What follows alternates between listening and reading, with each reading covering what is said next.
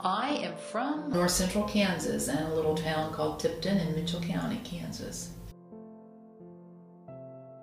Oh, when I was growing up, of course I was raised on a farm in a very small community. You know, I wanted to be somewhere in the hospitality and travel industry. That was kind of my goal, you know, just wanting to get out and see the world and help people.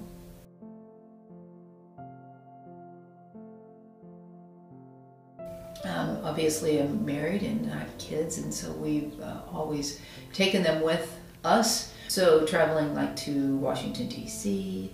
or yeah, anywhere out of state. Enjoy the mountains. So that's an easy drive to Colorado. That's always a fun adventure. I'm a firm believer in experiencing adventure and also learning about the adventure. I was born and raised on a farm, so I learned at a very young age that I had to work in the fields and drive a grain truck, drive a tractor, ran a combine, and some people probably would have never guessed that. People need to know that, not necessarily, because it doesn't really relate to my everyday activities other than a work ethic.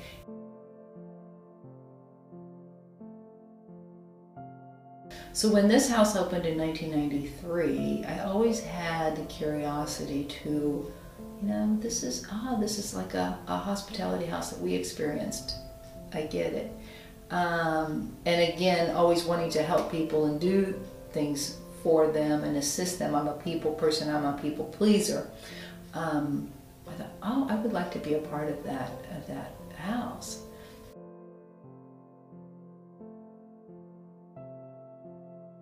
There is no typical day other than the door is always open here at the house.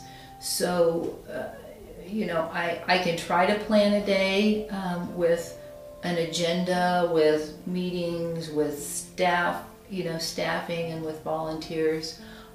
But as you know, in the healthcare field, in the medical field, you never know what's going to happen, which is okay.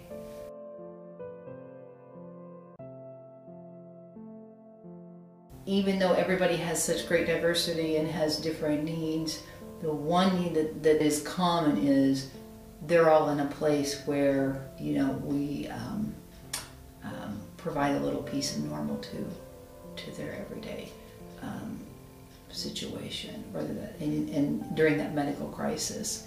So what's interesting is they all come here on common ground, needing, you know, support, and needing a place to stay and needing that moral support. But yet again, they bring individual lifestyles, individual and unique experiences.